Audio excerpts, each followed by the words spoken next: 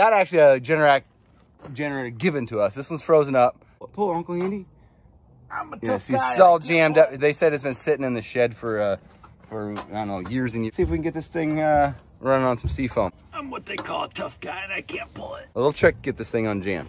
Old nasty fuel out of there. Nasty gas. When they sit a long time, basically the pistons get frozen. So spark plug out, and we're gonna shoot some deep creep in there. Good idea to do on anything you haven't started in a long time. Different times it's necessary. We're still draining fuel.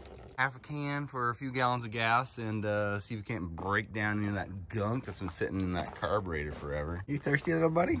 There you go. Old Mouse Hotel. You ready for the reveal? Yeah, go for it. Excalibur.